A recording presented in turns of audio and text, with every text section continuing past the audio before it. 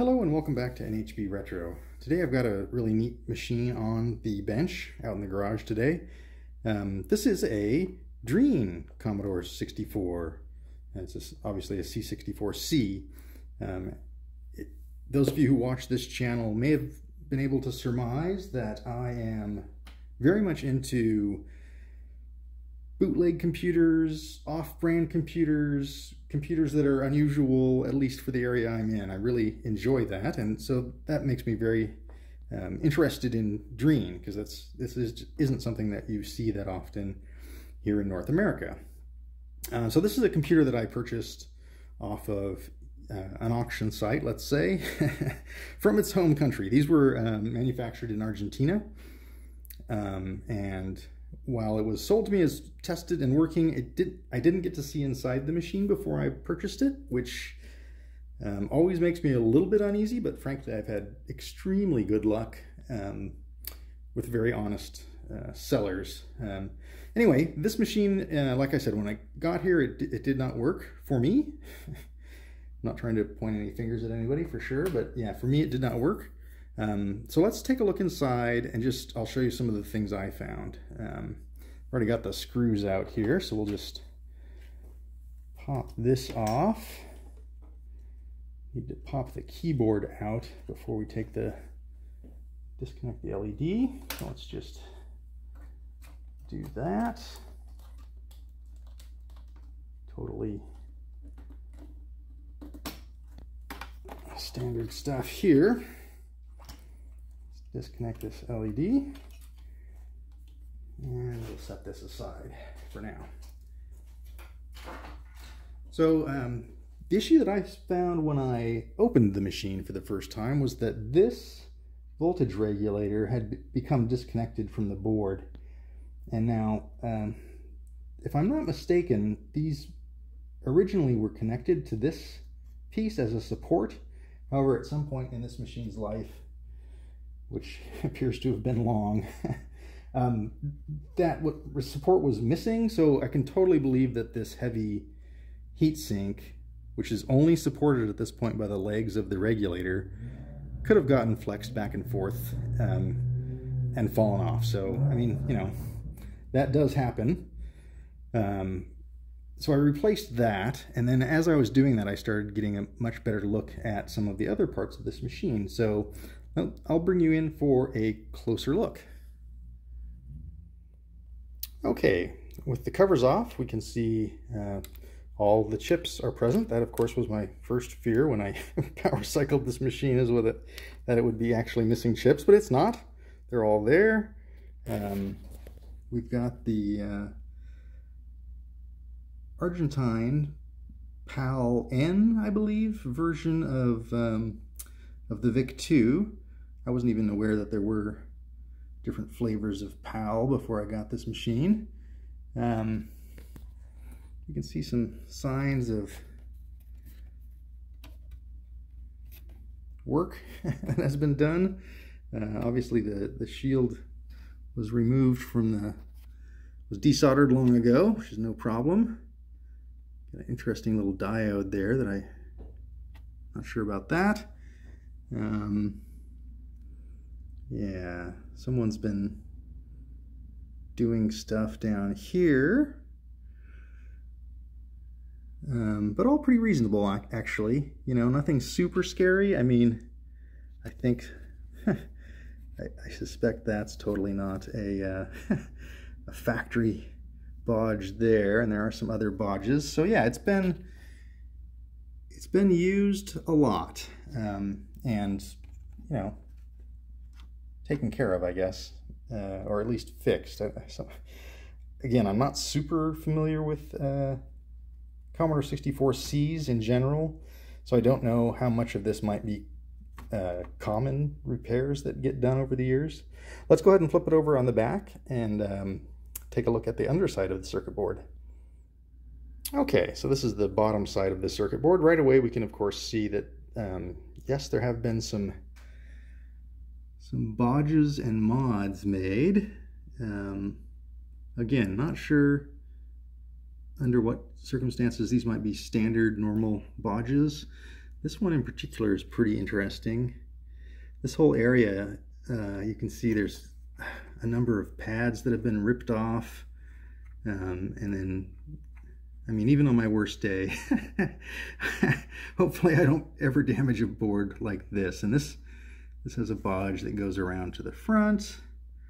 There's a lot of solder residue. There are some, well, it looks like a via that's not soldered. Yeah. So in general, probably a board that has seen its fair share of use and abuse.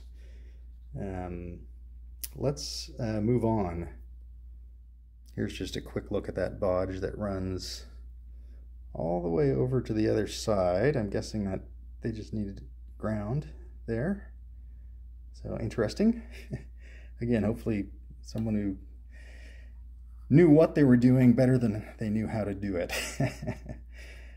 Okay, let's move on to actually addressing the keyboard. Okay, I've got the Drean hooked up to a television and going through a converter that will allow us to view the PAL video signal. So here we go. Let's just turn it on. I've got the dead test cartridge in here right now.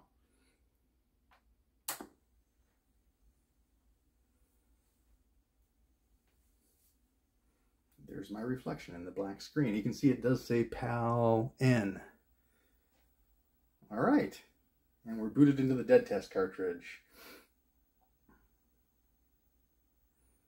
The video does not look great, but then again, I am converting it, and I think these later C64Cs were kind of known for their somewhat mushy video output anyway, so I do have a capture device on the way, which hopefully will work better for this. But anyway, it's working, and I'll cut to the chase here. It goes through this whole test. Everything seems fine. It does actually test the SID, and the SID it seems fine as well. So that's all really good news.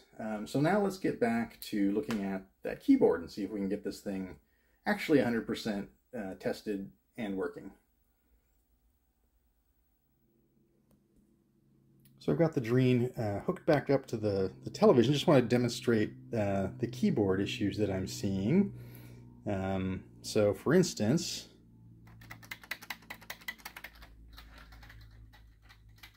yeah, the N key doesn't work, which makes it really hard to run things. Let's see, the semicolon does not work. Hopefully you can hear. Oh, every once in a while one comes through. Most of the other keys didn't work at first, but then when I started sort of hitting them repeatedly, well, some of them are still pretty iffy. But yeah, N for sure. Never got an N to work, which makes it kind of hard to run my test program, for instance. So that's what we want to address. Hopefully that's just a matter of cleaning the keyboard contacts. So let's do that real quick and see where that gets us. Alrighty, I've got the approximately 1,000 screws taken out of the back of this keyboard that you need to remove in order to disassemble it. I've desoldered the shift lock, that one switch there, and let's take a look at what we got.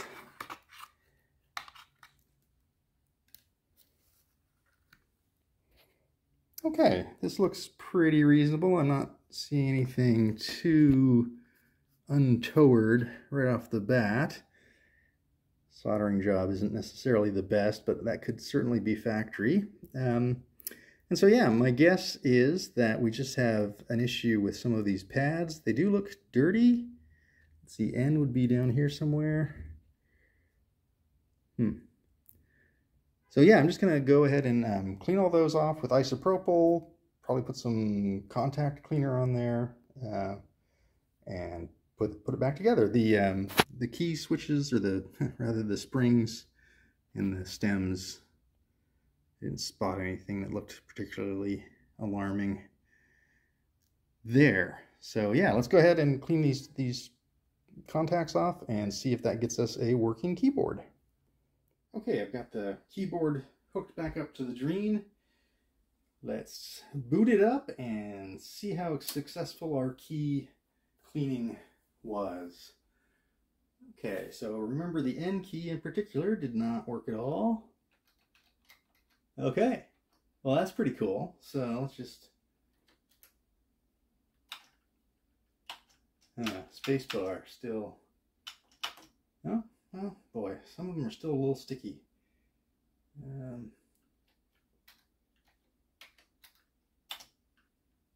This may be painful. Okay, spacebar might still needs a little more exercising.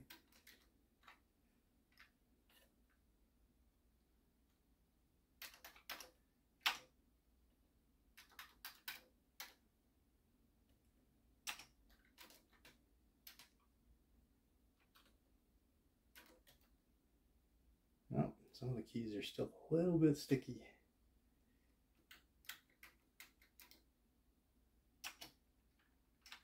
That will work.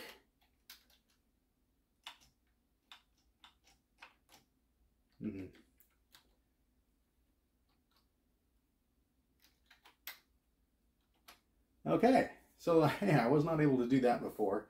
I'm going to call that pretty much a win.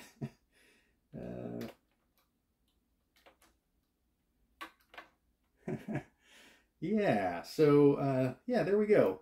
Probably maybe a little bit more working into the keys to get it fully working, but a lot better than it was. And actually, given the state of the machine otherwise, pretty cool that it works as much as it does. So I'm going to get it fully reassembled, and then I'll have some final thoughts. And with that, the Drean is all back together. Cosmetically, it's in really nice shape. There's a couple small marks that we'll probably clean off really easily. Let me show you the back side so you just get to see the stickers. Very neat. Not your standard Commodore branding. Yeah, so yeah, all in all, pretty cool machine. I think after seeing the inside of it, I think I got pretty lucky that it basically works. I think the spacebar just needs to get exercised a little bit and it'll work fine. So yeah, I'm pretty happy. My major takeaway from this is that if you're going to buy a machine that you haven't seen inside, you know, just be prepared for it maybe not to be as tested and working as the person said. Yeah, all in all, I mean, what I do basically, almost all I do now these days is fix these machines and make videos about them. So for me, it wasn't a huge downside. You know, something simple like the power regulator, needing a new one. I have those. Those are like 10 cents a piece. And it appears so far that the keyboard just needed to be cleaned. So yeah, all in all, I'm pretty happy with that. I wish that I hadn't paid what I would consider to be full price for a tested and working machine for a machine that turned out not to be working. But again, not a huge deal. If I hadn't been able to get it working, that would have been something else entirely. So yeah, hopefully you enjoyed taking a look at this interesting Commodore variation. It's my first PAL machine. It's my first C64C machine. So yeah, all in all, pretty neat thing to add to the collection. And I pretty much had a good time fixing it. So hopefully you enjoyed, and I will catch you on the next one.